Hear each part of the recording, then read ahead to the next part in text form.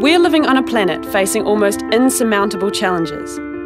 Challenges we have to face sooner rather than later. The world needs our energy. She needs our ideas, our passion.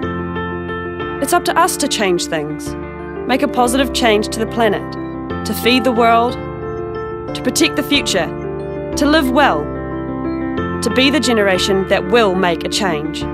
Join us. Kia ora. Good evening, everyone, and welcome to the Changemakers, the series. This is the fifth in a series of 6 lectures presented by members of the Lincoln Professoriate. My name's John Hampton. I'm Professor of Seed Technology at the Bioprotection Research Centre, and it's my pleasure tonight to introduce our speaker and also to chair this session. And now it is my great pleasure to introduce to you Professor Richard Falloon. Richard is one of New Zealand's most eminent plant pathologists. He's Professor of Plant Pathology at Lincoln University and also a senior scientist with Plant and Food Research. Richard is a very proud member of the Lincoln alumni, having graduated with a Bachelor of Agricultural Science and then a Master of Agricultural Science in Agricultural Microbiology. He then went to the UK to Aberystwyth and did his PhD in plant pathology. And on his return to New Zealand, both in Palmerston North and here at Lincoln, he has been involved in solving problems with plant diseases in pasture species, in forages, and in vegetable crops. Richard has an international reputation. He has held many distinguished positions in the world of plant pathology. He has been the President of the New Zealand Plant Protection Society, President of the International Society for Plant Pathology, and President of the Australasian Plant Pathology Society. He spent some time in Korea where he was an honorary scientist with the Rural Development Administration of the Republic of Korea. He is a fellow of the New Zealand Institute of Agriculture and Horticultural Science. He's currently co-editor-in-chief of Phytopathologica Mediterranean. It's a mouthful. He's elected a fellow of the Australasian Plant Pathology Society, fellow of the International Society for Plant Pathology, and a life member of the New Zealand Plant Protection Society. And in 2012, he was awarded Scientist of the Year by the Potatoes New Zealand Charitable Trust. And that's the cue to ask Richard to speak to us tonight about his work with potatoes, what's eating all our spuds. Thanks, Richard. Thank you, John.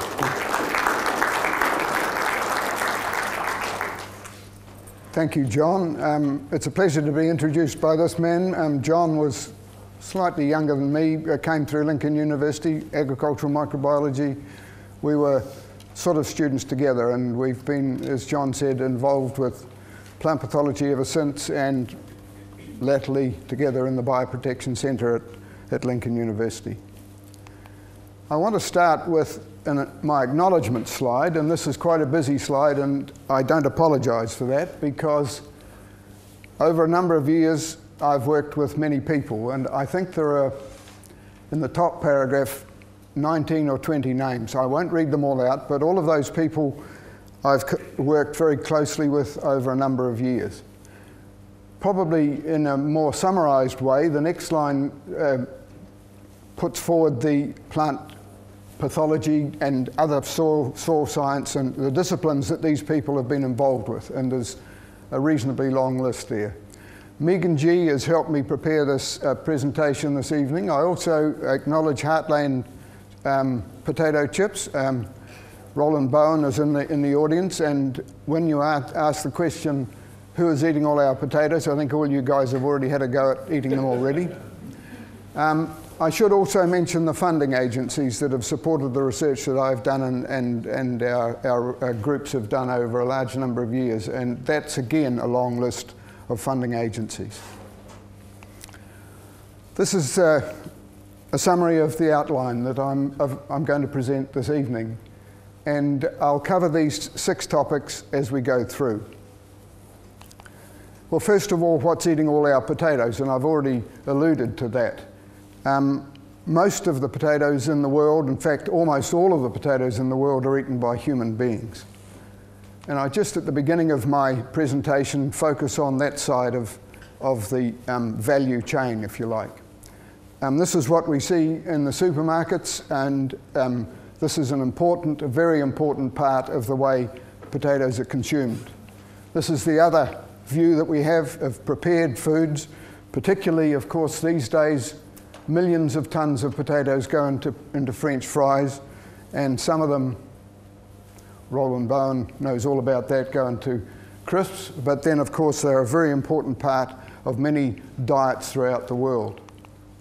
This is just quite an old graphic. You can see it only goes to 2007, but this is a graph representing the world production of potatoes, and it's been steadily increasing, and it's carried on since this time in a similar way.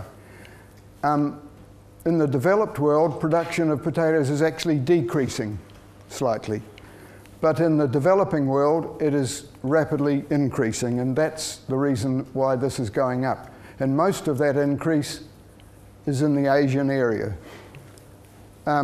The annual production of potatoes, and this is sort of mind-boggling, it's close to 400 megatons, million tons of potatoes each year. This is just a list of the world major food crops, and potatoes is number 4, quite a distant fourth behind the grain crops, but you can see these are the million tons of production per year, and that's the figure which is now around about 400 million. This is an interesting column. This is a yield per hectare of these crops, and you can see the grain crops are quite low in their productivity per hectare. Cassava is quite high, but there's nothing quite like potatoes. And that's the world average production of potatoes, and in New Zealand terms, it's very low. The New Zealand average potato production is currently close to 50 tonnes per hectare. The majority of potatoes, the biggest potato production is from China, and that's happened in the last 30 years as the Chinese diets have changed, but also the Chinese government has realised that it's an important food source for that population.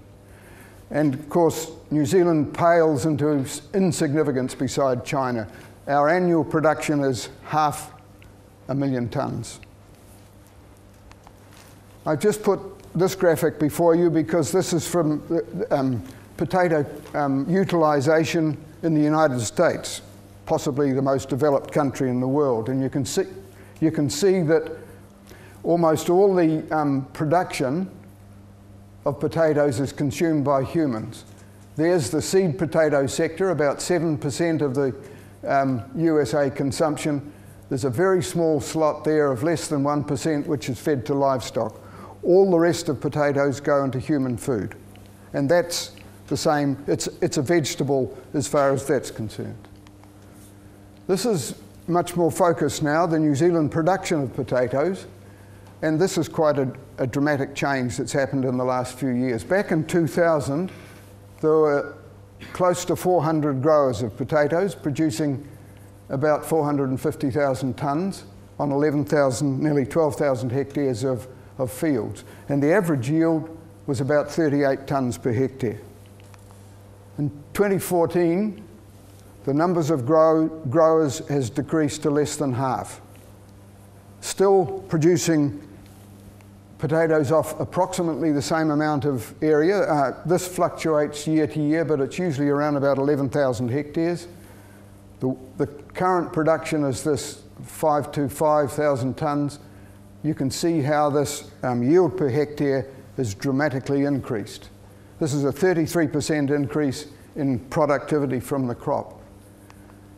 A couple of figures about New Zealand production of potatoes. It's worth about just over $200 million a year and producing about $20,000 per hectare.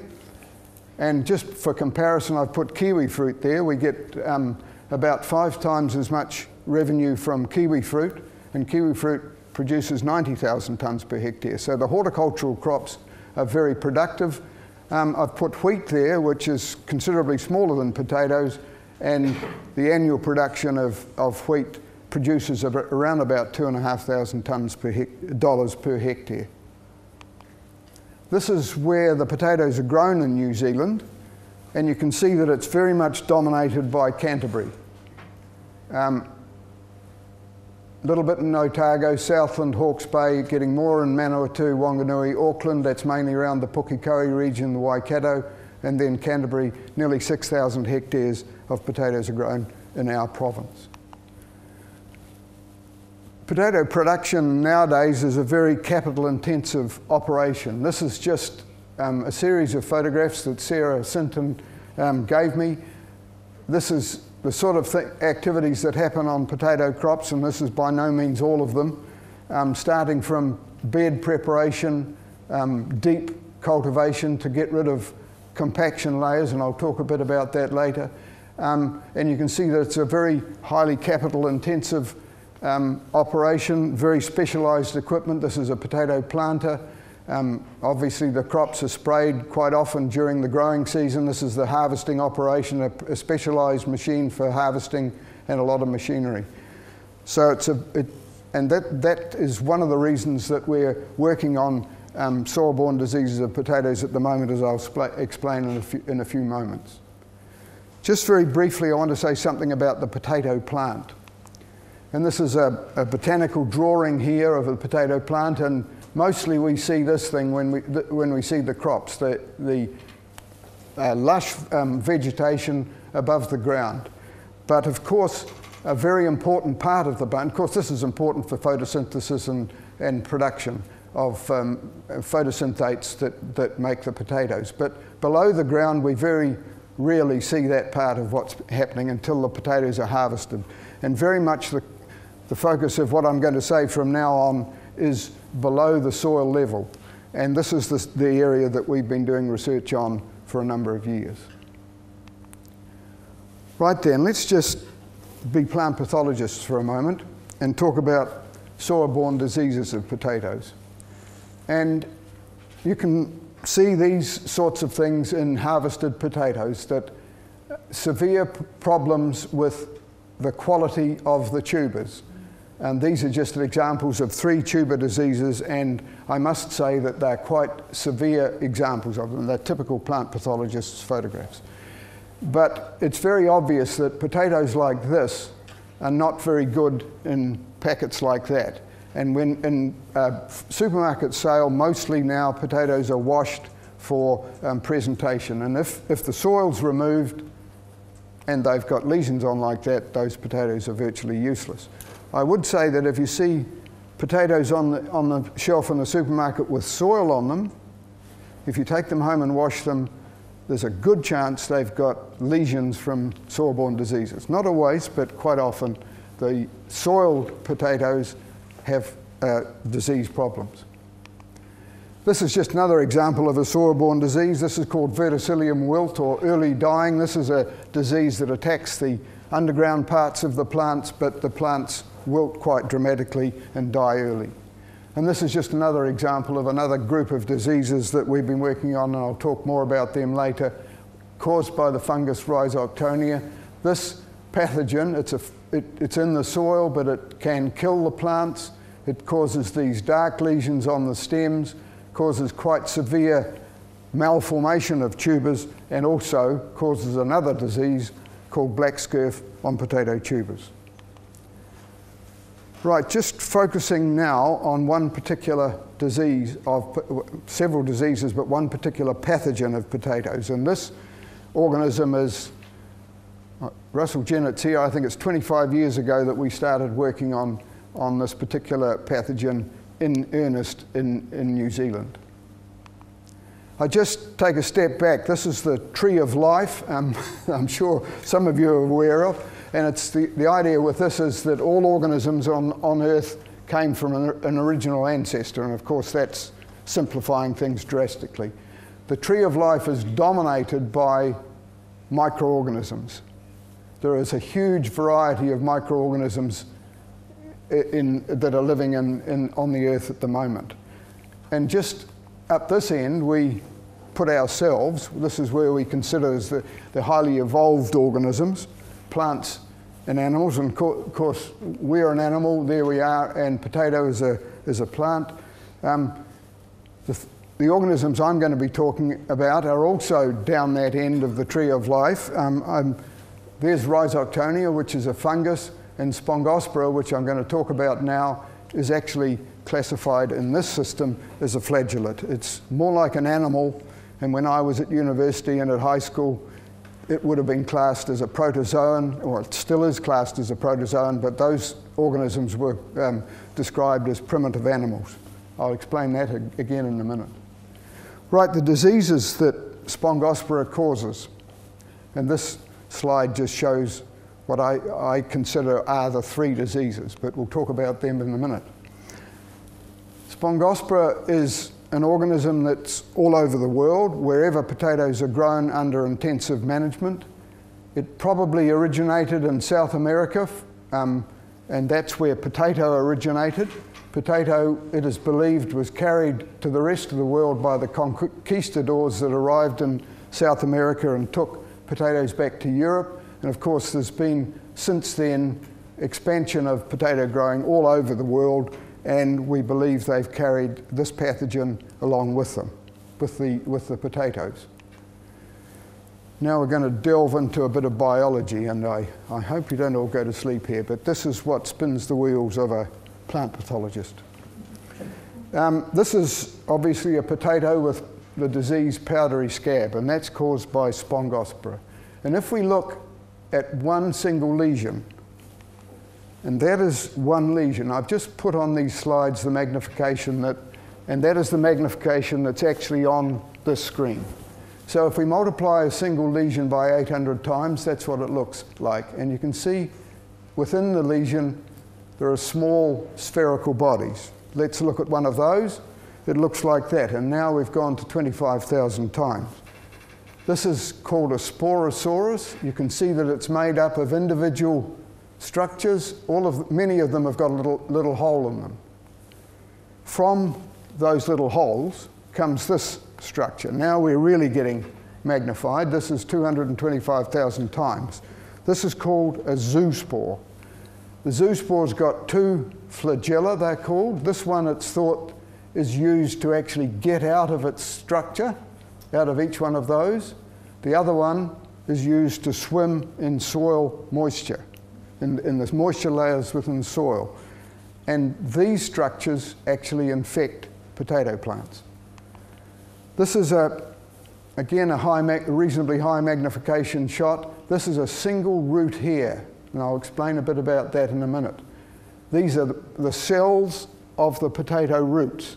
And you can see here and here, there are 2 zoospores that have encysted on that root hair. They actually fire their nuclear material through a little spear that penetrates the cell and injects the nuclear material of the zoospore into the cell, and you can see that the pathogen is actually multiplying within the single cell, producing what's called a plasmodium.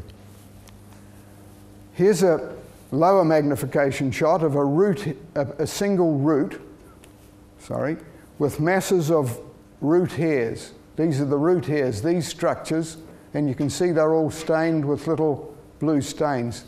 Those are individual zoospores being produced in the root hairs of a potato root. And you can see how the pathogen can multiply very rapidly in roots and produce many, many of these zoospores to cycle. That's another view of one of these individual root hairs at a later stage. You can see these little chambers. Each one of those has produced 4 zoospores which have now escaped and are probably infecting more root cells.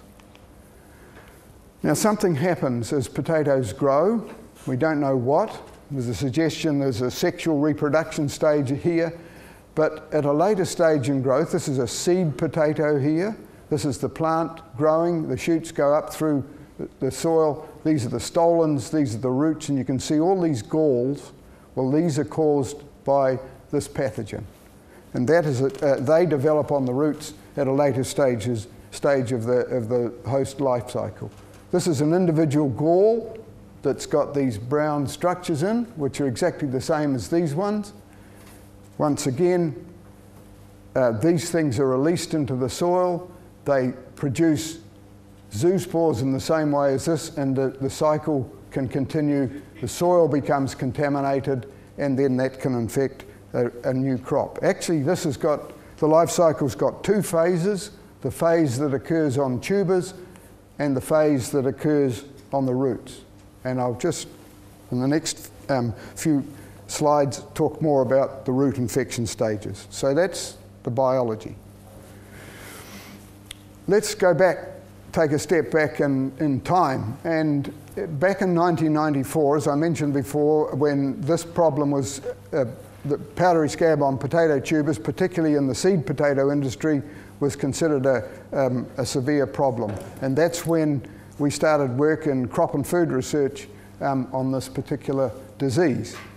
And in 1994, we did some field trials where we assessed tuber disease and crop yield in response to soil-applied chemicals. That's pesticides that would possibly control the disease.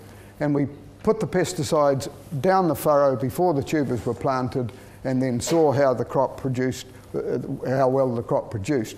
And where we had an effective chemical, there was a reduction in the numbers of infected tubers. So the chemicals were quite effective.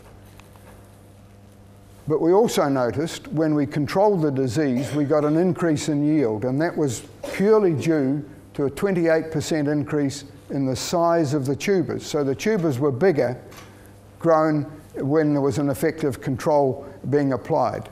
And that gave us an indication that the plants were actually growing more vigorously once we controlled this pathogen. A bit later in time, about 11 years on actually, when we started working in a bit more detail to try and discover why the plants were growing better, we did a trial that's not very realistic. Here we planted potatoes at 1 metre spacings, and anybody that knows anything about potatoes, you don't plant potatoes like that in a field. But the reason was that we wanted to measure individual plant productivity and performance. Half of the plants in this trial were inoculated with the pathogen. That meant that we put the pathogen in the soil near the seed tuber so that when the plant grew, it would hopefully become infected. And we also carefully watered the crop, and also we measured several things. But this was the result in the plant yield from at the end of the experiment when the tubers were harvested from these plants. And where we had no pathogen, we harvested close to 3 kilos of tubers per plant, and where the pathogen was present, it was only about 1.7 kilograms of tubers. So there was a 42% reduction in plant yield, or tuber yield, from those individual plants. And this was made up, first of all, by a reduction in the numbers of tubers each plant produced, and secondly, by a reduction in the individual tuber weight. So in this experiment, the plants were producing fewer tubers and the tubers were lighter. So we had this reasonably large reduction, almost halving, in the tuber production per plant. We also measured soil moisture. And this is a slightly old way now of measuring soil moisture, but this is time domain reflectometry. You poke these rods into the soil, and the gizmo that is in this, it's not a black box, but it's a box, measures the conductivity between those two rods and converts that into a soil moisture content. And this slide summarizes the results that we got. Now I just need to explain this a bit because it's a little bit complicated. The blue line along the middle represents the average. So actually the average was going up and down all through the season, but it's been converted to an average for each measurement. And this measures the deviation from that average. You can see where the pathogen was present, the soil moisture content was always, or almost always, greater than the average. Where the pathogen wasn't present, it was always less. So that indicates that the plants that were growing in association with the pathogen, infected by the pathogen, were actually using less water than the plants that were healthy.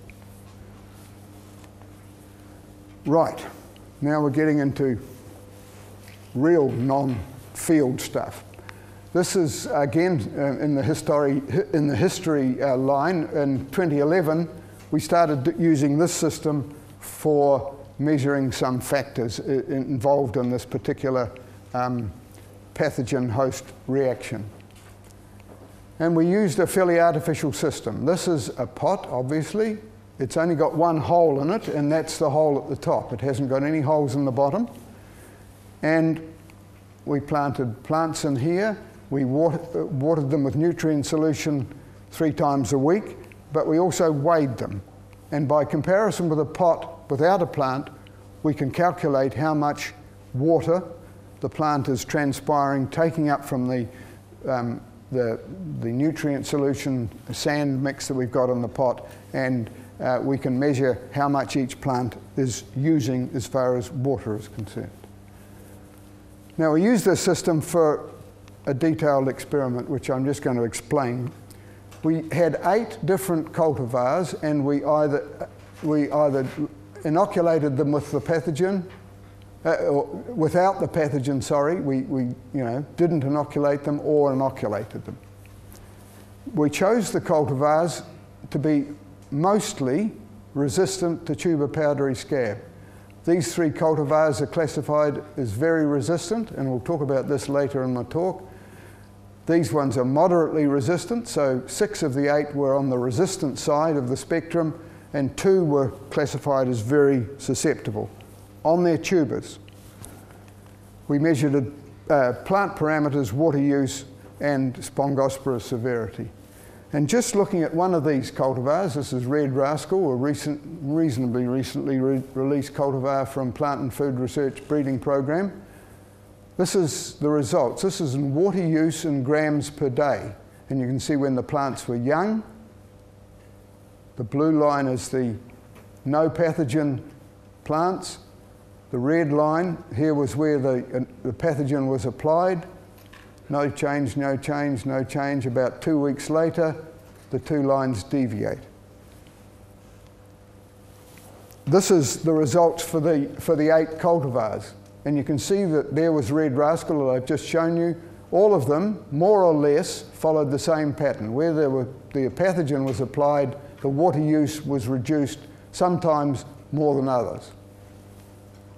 And this indicated that where we applied the pathogen, the root function was affected. And this is just summarizing at the end of the experiment, at this point here, 56 days that the experiment is run. And this shows the difference between the uninoculated plants, the no pathogen plants, and the pathogen plants. And in every case, there was sometimes, here's a case where in this particular cultivar, Red Rascal, without the pathogen, it was using 18 grams per day, and where the pathogen was present, that was about half, down at about 9. These were a similar sort of reduction, and these guys over here, it wasn't quite as bad. And then we counted the numbers of root galls on the roots, and this was all over the place. Remember that these cultivars are not susceptible. They're very resistant to tuber powdery scab, but they still produce masses of root galls. And here's one. It's moderately resistant. It's called Umatilla russum, not grown in New Zealand, but grown in the US. It produces many, many galls, 400 and something in a root system like that. It's quite a lot to count, I might say. And other moderately resistant cultivars produce very few. And this is an indication that this stage of the pathogen is quite different from this stage of the pathogen. The host is reacting differently to the different stages of the pathogen. Well then, just in summary, this pathogen adversely affects plant growth. The bad effects occur both in tuber-resistant and tuber-susceptible cultivars. And now we believe that there are 3 diseases caused by this pathogen: disrupted root function, root galling, and tuber powdery scab. And these 2 stages, the root stages, are the things that affect plant growth. Obviously, the tuber stage is important for the quality of potatoes for supermarket sale, but these 2 stages affect how plants grow. Right now, let's talk about what's called the Potato Yield Gap Project. We've been working for about 5 years now with in an industry-initiated series of projects at Plant and Food Research. And that's the first point. It was these projects were initiated by potato growers in New Zealand, by the potato industry. This was because the potato yields were becoming uneconomic. Average yields of about 45 to 60 tonnes per hectare are on the borderlines of economic returns for that heavy investment into machinery and storage and all that sort of thing. The potential yields, and here I'm talking about a plant growth model that's been developed at Plant and Food Research and Crop and Food Research prior to that, indicate that yields of greater than 90 tonnes per hectare are possible. And these growth models are based on light interception, temperature, nutrient input into the crop growth, water input, and so forth. And so this shows that the actual yields that are occurring are considerably less than the model tells are the potential yields. Well, we've been working in this multi-year field evaluation project, and several of the people here in the audience this evening have been helping with this work. And if there are any curly questions, they might be able to answer them better than me. But we've been working over the last, actually, into the 5th season. I'm just presenting results from 3 of these seasons. We've looked at multiple crops, both processing and fresh market crops, and we've been doing detailed surveys. We've been doing this sort of thing, getting right down into the crops, right down into the soil, and routinely, on a regular basis, monitoring what's going on within the crops. And the idea is that we've been assessing the yield limiting factors in the potato crops of New Zealand, literally, and I'll explain that now. In the first year, we did field surveys in the Canterbury region, near the Rakaia River into South Canterbury, and we were surveying 11 crops in detail. In 4 of the crops, fertiliser trials were carried out. And there was a suggestion maybe that the fertiliser inputs into potatoes weren't optimum. And these trials actually put a standard rate of fertilisers on the plots and then doubled it to see if there was an effect on yield. So the standard rate was what the farmer would have used based on his soil tests and so forth. Doubling the rate was to see whether or not that could be increased. And what really happened was there was no appreciable increase in in tuber yield due to this massive increase in fertilisers, which indicated the fertiliser regimes were adequate for optimum production. Well, we did detailed assessments of plant performance and disease in the crops as well, and also measured crop yields in all 11 crops. And this was quite involved. This was a time sequence of 10 visits into one crop. You can see we began in October, the crop wasn't even through. I just remark here that when you're working in potato crops visiting, you get quite good at an average pace, which is around about 3/4 of a metre, because you walk through potato crops a lot and it's quite physically demanding. Anyway, this is just 10 pictures of the same crop through that season. You can see it goes from before emergence right through, crop growing really well, starting to die off, and then senescence. Well, in these crops we could identify areas that were good, easily. This is again quite late in the crop growth, but this part of the crop is still healthy, and other areas that were obviously not so healthy. And by looking at the yields in detail from some of these areas, we could measure them and make an assessment of what sort of effect these things were having. And these are just the tubers that were harvested from plants. I think that's a single, that's the yield from a single plant from these areas. You can see many tubers in here and obviously very few there. Right, these are the yield limiting factors that this first part of the survey showed. Soil-borne diseases and soil compaction were important factors in all of those 11 crops.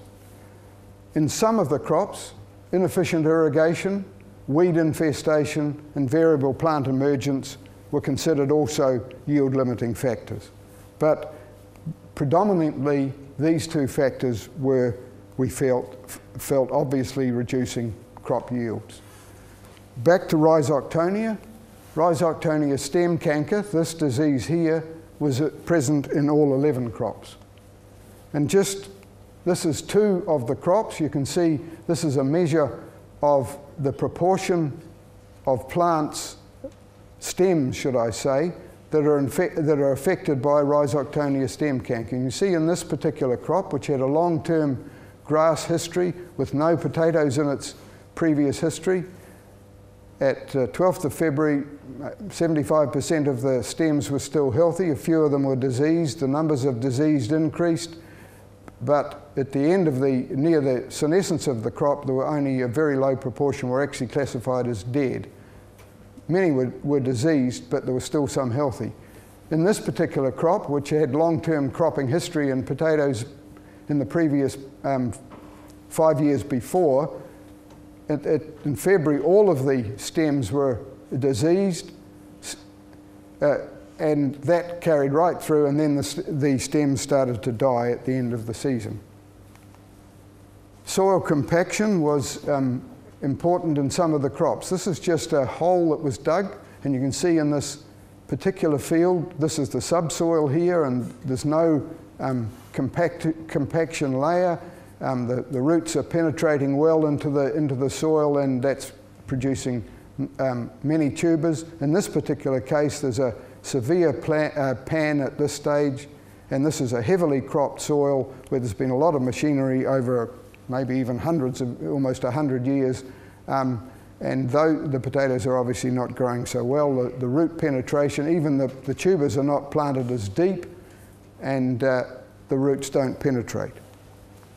And Spongospora root galls were present in 5 of the 11 crops, and sometimes the disease was very severe. And where we looked at those individual factors and measured the fresh yield based on small plot evaluations, where there was no limiting factor, we got up towards the 90 tonne per hectare potential that's suggested by the models. Where Spongospora and soil compaction together, there was a reduction. Stem canker alone caused a bigger reduction, and when we had all of those 3 factors applying in particular situations, the yields were very much depressed. And this is just a summary of the yields from those 11 crops. You can see this is the actual yield, this is the potential that's shown by the model, and you can see the model said all of them were about 80 tonnes per hectare, or had the potential for 80 tonnes per hectare or more. In fact, they were only yielding around about the 50 to 65 tonnes per hectare. So the yield gap applied on all those 11 crops. The next summer, we were much more focused. We only looked at 3 fields. We measured soil water in each, measurements were carried out in each crop. We also visited them regularly, and many times during the season, sampling the crops and doing disease assessments, and then at the end measuring yields. The first site was actually on a Bar Hill soil south of the Rakaia River. When I went to this institution, it was called Lincoln College in those days, Eddie Cutler and Archie Adams was a lecturer in soil science, and they said that these were the best cropping soils in the world. Not just in New Zealand, in the world. Anyway, the first crop was on a Bar Hill soil. It was a deep soil and very good for growing crops. Site 2, this was down near the Rangitata river mouth, and it wasn't quite so good. It had shingle ridges. You can see in the background a shingle ridge there, well, just a close-up of the shingle ridges, so it was quite a variable site down near the coast. The soil wasn't as good, but the soil was quite badly compacted. And then site 3, it was a stony soil near Pendarvis, an undulating field, but not so bad as the shingly one. Right, this is just a measurement of Rhizoctonia stem canker in those 3 fields. You can see, let's just look at the first one. 10th of November, no disease, slowly increasing. And this spread here is the 8 different samples that we did within each crop. So in this particular crop, the overall average of severity of stem canker, which is a scale here, you know, the greater the number, the more severe is this disease. You can see that there was, on average, not much disease, but there was quite a big spread in the plots that we were sampling. Site 2, similarly, not much disease early on, but then Rhizoctonia took off at the end of the season, again quite a big spread. And site 3 was very bad, quite a low variability between the plots and a very high severity score at the end. This is just the yield gap in each of those crops as shown by the model again. In this particular site, the yield gap was 16 tonnes per hectare, 25 tonnes per hectare, and in this one, 36 tonnes per hectare. So this crop was 45 tonnes per hectare, around about the yield gap for the, that we've been talking about already. The 3 sites again, this is Spongospora root and stem galls. We'd never, or I'd never seen this symptom of Spongospora infection on potato plants before. Stem galling, usually the galls are in the root system, but these were very heavily diseased, and these were in what site 3. This order is not the logical order. You can see in site 1 there were no Spongospora root and stem galls. In site 2 there were a few at the end of the season. This is again how severe the disease was on the root systems. In site 3 we got many galls, all later in the season after Christmas, but very many on the plants. And this is the yield from site 3, where we had stem canker and root galls both present.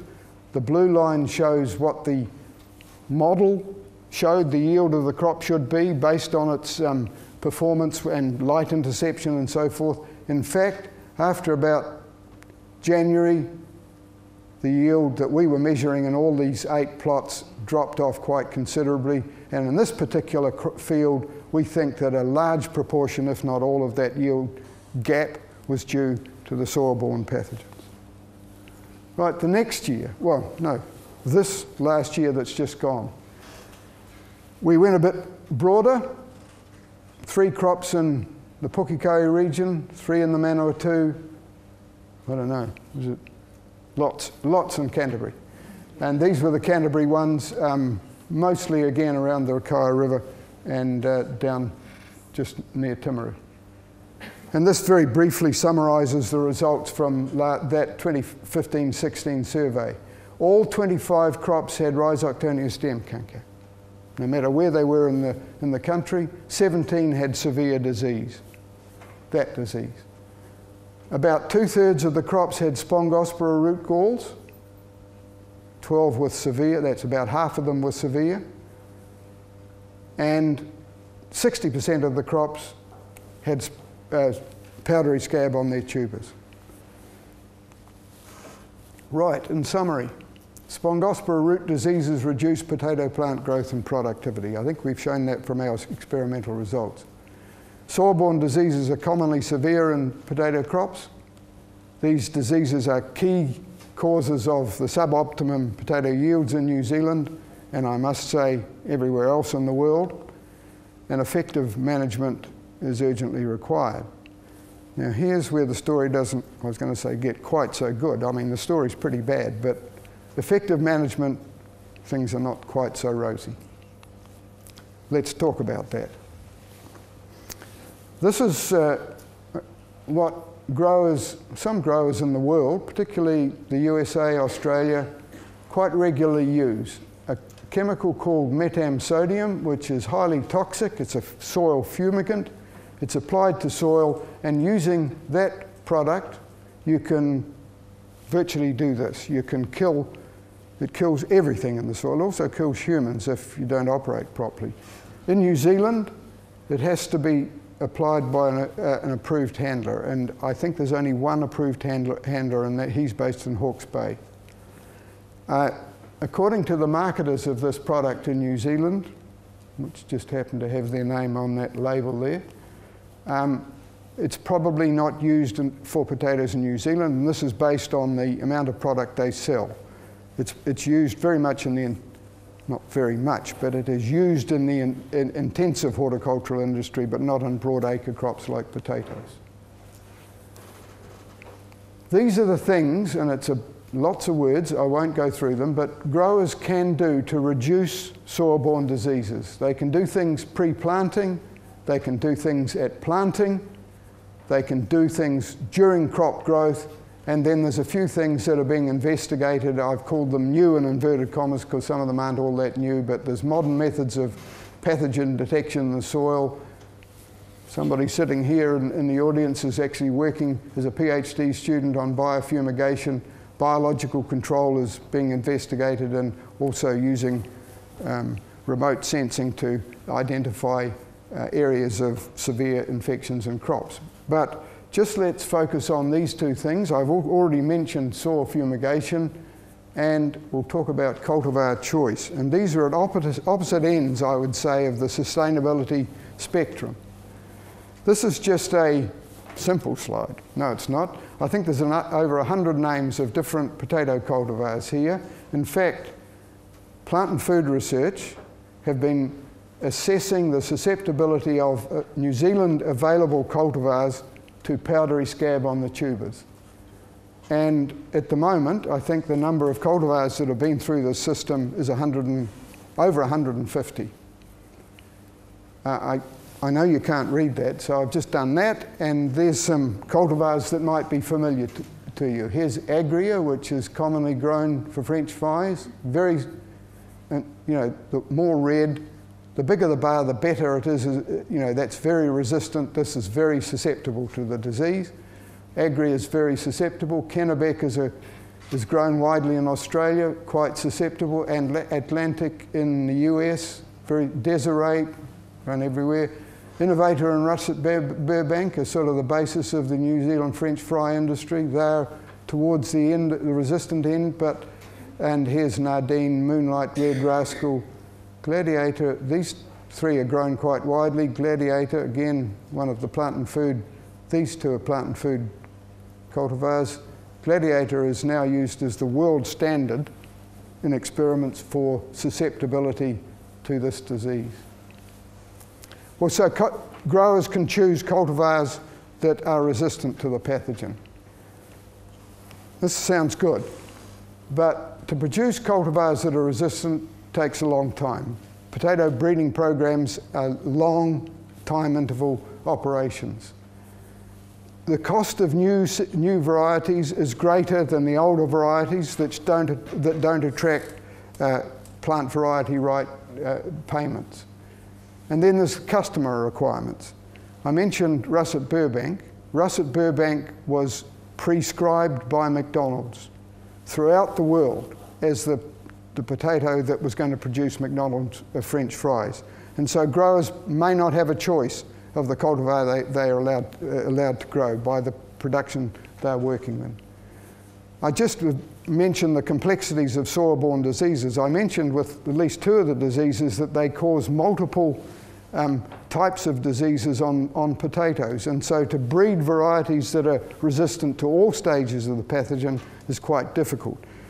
There's a lot of information about the tuber disease powdery scab, as I showed in that big histogram, but the root infection stage, there's not much known about how different cultivars react to that. And then, of course, plant improvement is using new technologies, modern technologies, to supposedly shorten the plant breeding cycles, and so there's a lot of work trying to improve or shorten that long timeline for producing new cultivars. Well then, this is my last slide. What's eating all our potatoes? And I think it was pretty obvious from what I said before at the beginning that we are eating the potatoes. However, soil-borne pathogens, and this is before the potatoes get to the marketplace and to the dinner table, I think it's fairly obvious that these organisms in the soil, which are hard to see, hard to control, are causing some of the yield gap that is operating in potato crops around the world and particularly in New Zealand. There are several things we can do, possibly, to reduce the effects of these organisms and these diseases. We can fumigate the soil, or at the other end of the sustainability spectrum, we can plant resistant cultivars. The point of it all, the work that we've been doing over 25 years, is really at this end of the production scale, to help the farmers grow sustainable crops that are economically returning, reasonable returns to them, that can maintain their operations at the level they wish. Thank you.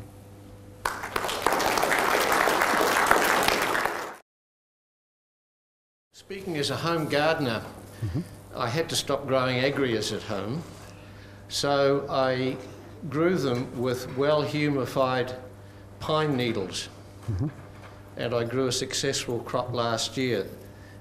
Why couldn't you grow them? What was wrong with them? With the scab. They were just covered in scab. Okay. So I thought, well, maybe there's a pH effect. My garden's probably fairly sweet, fairly high pH. So I trenched them with well-humified pine needles last year, and for the first time in many years grew a successful crop of agri with very little scab. Good. Well, it probably wasn't a pH effect. No.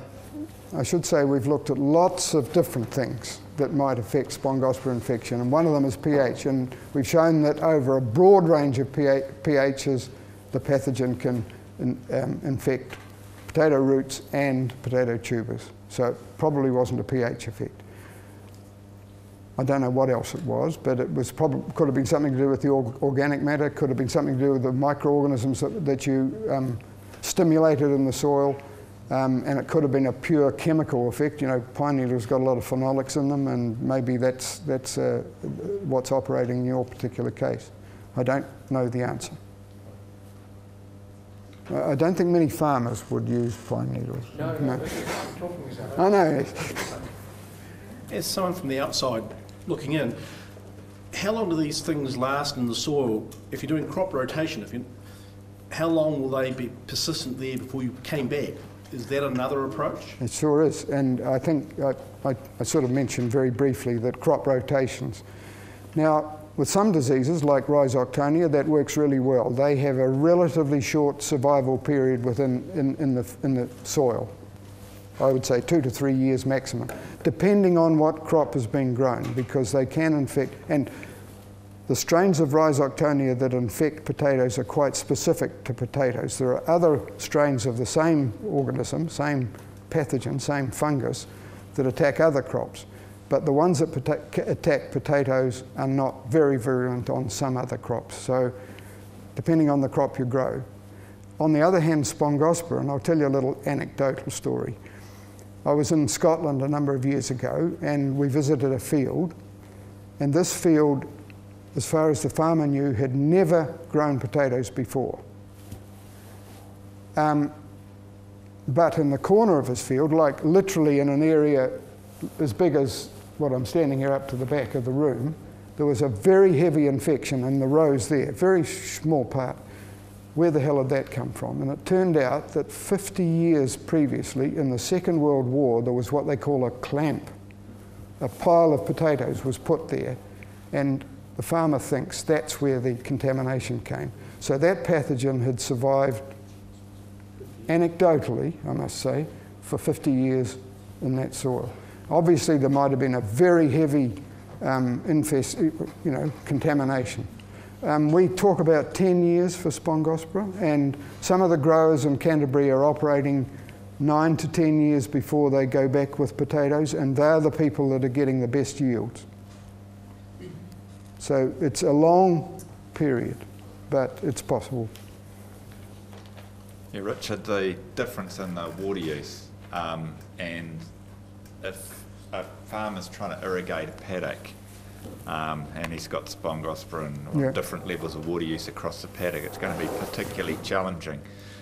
So some of those areas are presumably he's going to water to the part of the paddock that needs the most water, which is then going to result in overwatering in some of those areas. Is that going to result in further increases in the incidence of not only that disease and others? And so are we contributing to our own problem with our irrigation management on those areas? I'd say one comment Can you summarise the question, please? Sure, sorry. Couldn't hear up the back. The question is water management. I'll try and summarise it. Water management, is that possible? Let's carry it a little bit further. Is it possible for growers to manage the amount of water they put on and affect the disease? I'll just make, first of all, a brief comment.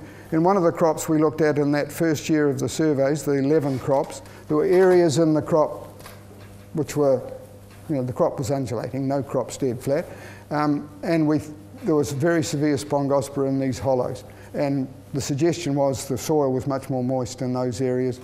As I mentioned, that pathogen needs soil moisture to swim in, and it's well known that moist soils encourage Spongospora. Whether or not growers can, the modern irrigators, in theory, can put on different amounts of water. In potatoes, I must say, the potato crop's not very good because, we make these gutters all down through the crop, and if the water runs down into the hollows, there's a bit of work. These guys are looking at different bed form, and maybe that will affect the way that water runs off potato crops. But, when they're putting these big irrigators across, they're not being very precise with the way the water goes on. So the other comment I'd make, that it's definitely true that if you withhold irrigation, leave the soils to be a bit drier during the tuber initiation stage, that's well before Christmas, when the plants are flowering, there's been a strong suggestion that you get less Spongospora infection in those crops than if you water at that time.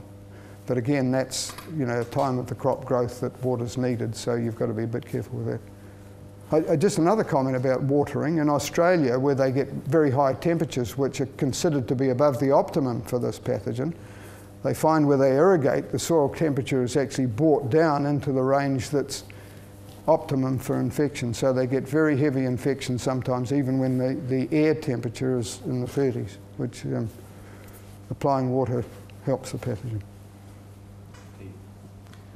Richard, I'm interested in the possible interaction between the soil compaction, i.e. plough pan or subsurface pan, and the risk of the soil-borne pathogen being more damaging to the plant. When we think about those subsoil compacted layers, it not only restricts the root growth of the plant, but also causes periods of anaerobic conditions in the soil at the interface between the pan and the soil above it. Have you done any trials to examine whether subsoiling, i.e. ripping those pans in the same paddock as plots, has had any reduction in the risk of pathogens? I haven't. We haven't, but it sort of follows on a little bit with what we were talking about before. The compacted soils are not draining as freely. They're more likely to be, I won't say waterlogged, but high moisture content.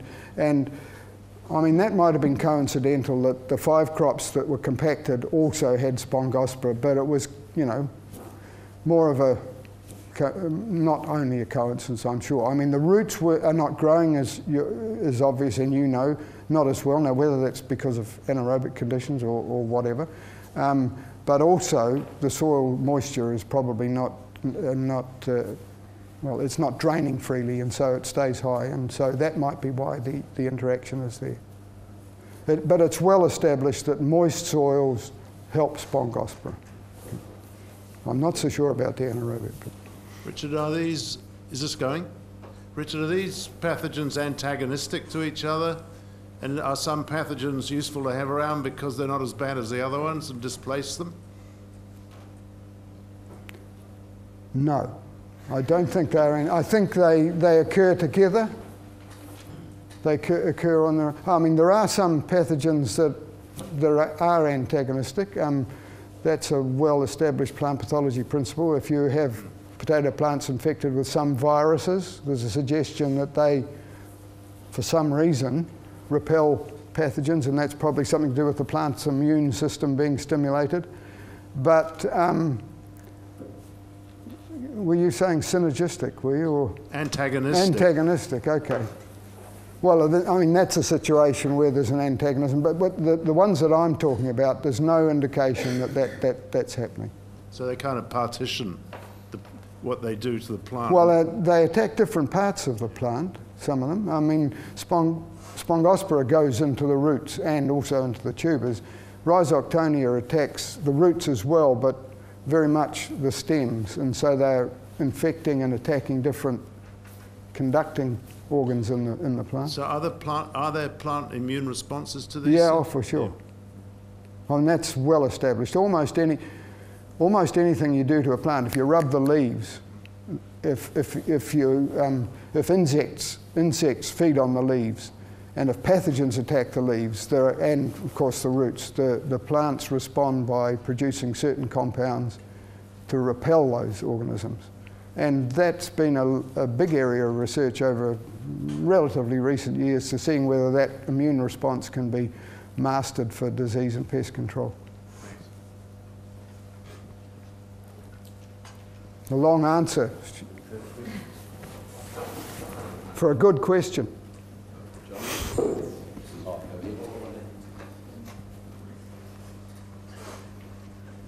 Again, speaking as a home gardener,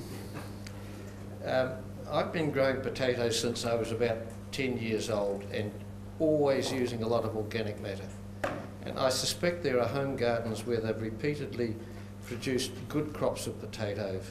I've certainly had no bother, but I always use a lot of organic matter. I've always assumed that there are a lot of beneficial organisms active and very, very good soil aeration, no compaction, good aeration right down into the soil. Is there any significance in that? Yeah. Is the home garden an indicator of what might be? Yeah, most definitely. And I just was actually back to your first question. You talked about scab on your tubers, on your agrias, I think they were. So it's a pretty good chance it was powdery. It's a pretty good chance it was powdery scab, but I'm not sure of your diagnosis. Are you sure of your diagnosis of what the scab was?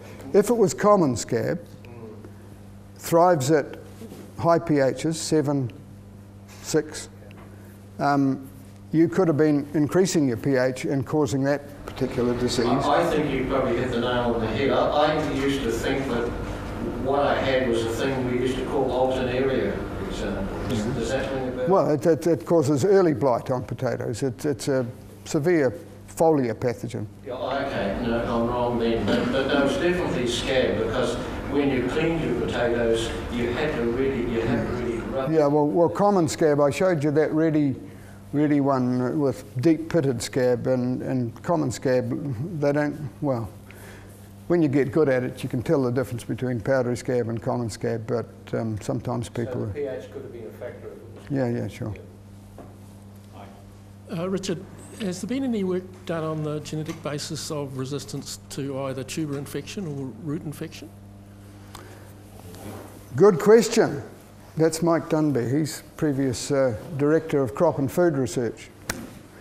I think, where's Russell? Russell here? Could you repeat the question? I'll repeat the question.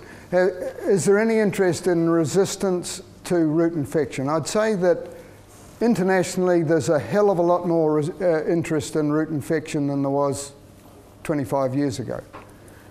I would say largely to the work that we've been doing. The Plant and Food Resistance program has been considering powdery scab on tubers for 25 or more years. I'd say it's more recent that the consideration has been given to root infection. We've been screening over the last 3 years a few breeding lines. I think we're through about 30 or 25 for that root infection stage, and there are definite differences in the cultivars. I think I sort of showed you in one of the slides where I had those 8 different cultivars. Some were reacting more to infection on the roots than others. Whether or not that can be harnessed by the plant breeders effectively remains to be seen. But very much the focus in plant breeding has been on the tuber powdery scab stage of that particular disease. Richard, when you were talking about things that growers can do from pre-planting right through, yes, and some cultural right through to chemical, how much is known about what disease is in the actual seed potatoes they're planting? Because obviously the easiest way to not have diseases, you don't want to be bringing it into the paddock. Good question, Anna. Just another little anecdote. Powdery scab, that particular disease, came onto the scene in the early to mid 1990s, maybe late 1980s, sort of coincided with the phasing out of mercury seed tuber treatments on potatoes. And of course, they've never been used since. They're completely banned throughout the world. Now, was that a coincidence or not? There was also, I guess, increased intensity of potato production. There was growing of maybe more susceptible cultivars. That definitely occurred in places like the Netherlands, for example. The cultivars changed and they were more susceptible. So there were other factors, but I would say seed tuber health, particularly as far as Spongospora is concerned. Now, if you see tubers like those ones, it's very obvious that they've got disease. But if those sorts of tubers have been in a seed lot with healthy tubers and then been graded out, and that's what they were doing in Scotland. They had some crops that they were grading out 90% of the tubers because they had Spongospora infections on them. So they were left with not many seed tubers, but they were completely contaminated. They looked healthy, but they had those sporosaurae, those structures that I showed you with the electron micrographs. They, of course, were contaminating the seed tubers, and if they weren't treated and planted, they would be heavily infected or possibly heavily infected. So seed tuber health is very important, and almost all countries have standards for how much infection they allow on their seed potatoes. But I would say really the only real way to go is to have no infection on the tubers, but also treat them with something that kills the resting spores that are surviving. But just not mercury. Sorry? But not mercury. No, not mercury, no. Well, one last question from the audience. Yes, Wadia. Richard, how effective is the fumosol treatment and how long does it last? Well, it's very effective. Another anecdote, I guess. In Western Australia, south of Perth, they grow potatoes on a 2-year rotation. It's white sand. It's sort of almost like a seaside sand, and they put huge amounts of nutrients on it. It's almost hydroponics, but it's in field crops. And they use soil fumigants, and they grow onions and potatoes, onions and potatoes, onions and potatoes, onions and potatoes. That should be a no-no, but they use soil fumigants and get very good crops. So it's very effective and works for that crop, and then they do it a second year and a second year and a second year. Do you anticipate use of fumosol in New Zealand? I think it's too expensive. Okay, and as chair, I'll reserve the right to ask the last question of the night. Richard, you haven't mentioned possibilities for biocontrol of either of these pathogens. What's happening there? A little bit. Well, it depends how broad you take biocontrol. Traditional biocontrol using organisms that are antagonistic to the pathogen. There's been some work done in the Bioprotection Centre. That's why you asked the question, John. And I must say, it suggests, and not only there, international research, a small amount of international research using trichodermas, seeing whether trichodermas could reduce the amount of spongospora infection of both roots and tubers, and I'd say they don't work. As far as the isolates that have been tested haven't been able to reduce disease.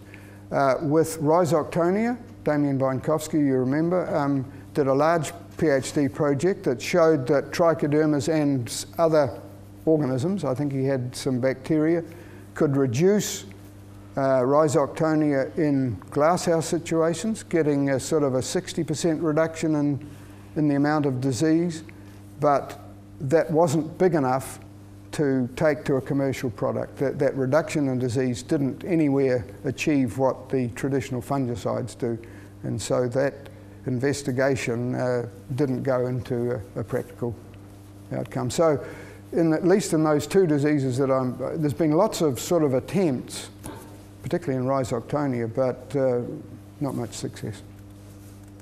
Okay, thanks Richard. So I'd like you now to join with me in thanking Richard for his presentation to us tonight. Thank you.